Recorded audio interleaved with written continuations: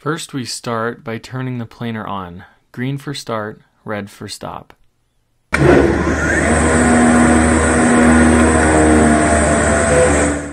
lift the bed and make it smaller, push the green button on top.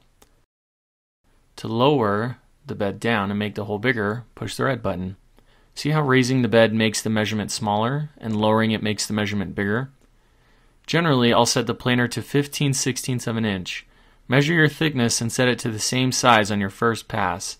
If it's a board glued up like this one, I'll set it to 1 inch.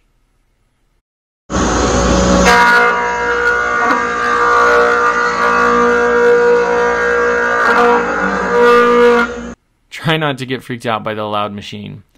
After getting my board on the other side, I'll move the planer up 1 line, or 1/16 of an inch. Look at this clip again to see the line move up 1 notch after pushing the top green button a couple times. Keep pressure on the board so it doesn't twist or turn when going through the planer.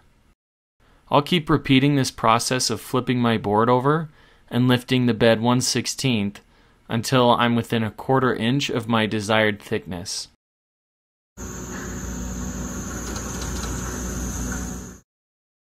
Be sure to turn the planer off when you're done.